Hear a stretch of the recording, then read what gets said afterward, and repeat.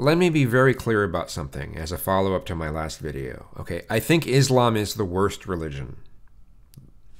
As far as ones that are organized and are popular, right? I think Islam is the worst religion. It has the most potential to do the most damage.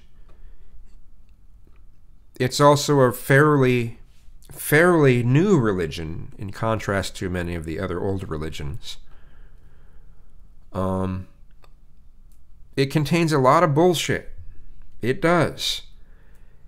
And I'll have to, I'll have to take back the thumbnail that I made for the other video, which I may create a new thumbnail for it, so it doesn't even have that connotation in it anymore. Where that thumbnail I was saying, out of the Abrahamic religions, I shouldn't have said that. I just guess I didn't give it much thought or whatnot, but I shouldn't have said that.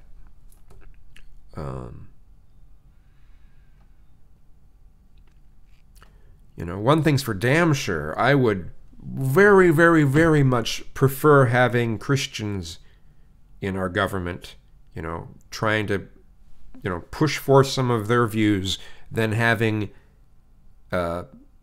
Muslims in the government trying to push forth their views. I'd rather not have religion make its way in the government at all. But if I had to have a choice between Christians or Muslims, yeah, I'll choose Christians. Yes, absolutely, hands down, without a doubt. Okay. The reason I don't worry about Muslims in this country is because their numbers are low. Their numbers are tiny. If that started to change, yes, I'd start showing concern. But in this country, in the United States, I just don't see them as a concern. There may be places in Europe where people might have to worry about it. I don't know. I'm not there. I haven't personally seen some of this stuff, and I see viewpoints from both sides. See people saying, well, yeah, sometimes there's some sections of town that seem Muslim, but there's no no-go zones. They don't describe anything like that. And then we've got out the other side that are, every time the 700 Club comes out with some sort of video, they're like,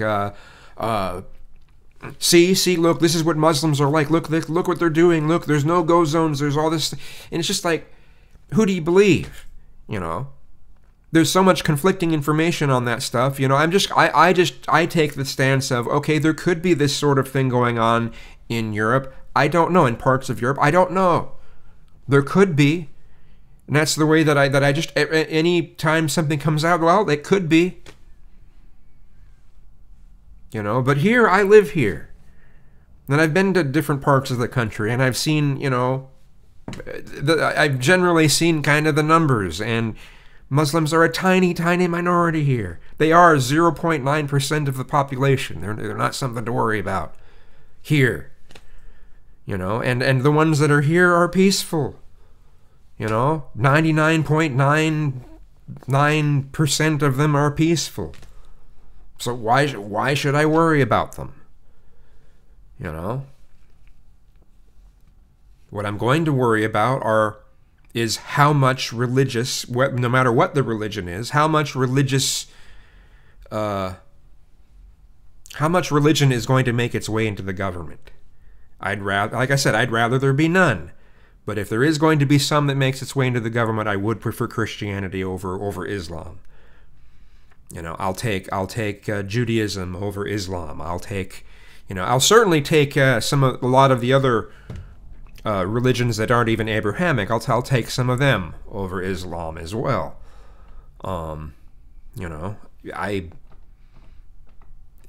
Some people act like I do apologetics for Islam. Well, another reason why I will sometimes do apologetics, besides the fact that they make such a small percentage of the population, is that I don't usually see them preaching to people about the way that they should live. They live their way. There are exceptions, just like you got street preachers, but most of them don't try to cram their religion down anyone's throats other than their appearance. They want it known in their appearance. They want someone to be able to look at them and say, that person's Muslim. Okay, they want that very, very strongly. And they fight for their right to be able to be that way, including in the workplace. And that upsets people. And when I usually see people complaining, Christians complaining about things related to the workplace, it has to do with them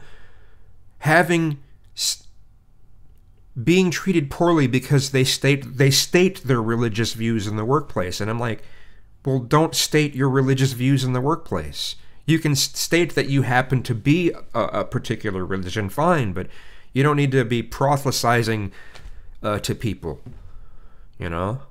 And you don't need to be telling them, well, you know, I think this is wrong because my religion says this. Well, you don't need to be saying that. If a Muslim was doing the same thing, they should be chastised as well. You just keep divisive shit out of the workplace.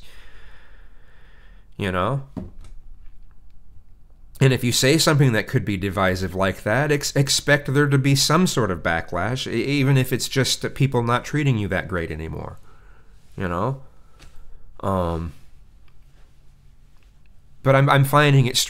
the reason why I'm even going into some of this is because I see all these articles talking about how Republicans are just being treated, you know, the way they're treated in the workplace. And I'm just... And it's always in the article, they say, because I have my views. And I'm like, they won't let me state my views. And I'm just going, well, no. If your views are divisive, if your views are something that either is exclusionary or it labels an entire group negatively, a group that may exist in your workplace, yeah, that's not going to be looked at positively. Why can't you leave that out of the workplace? How can you claim that you're a victim because you've stated something that makes a bunch of people uncomfortable? You probably know it makes people feel uncomfortable.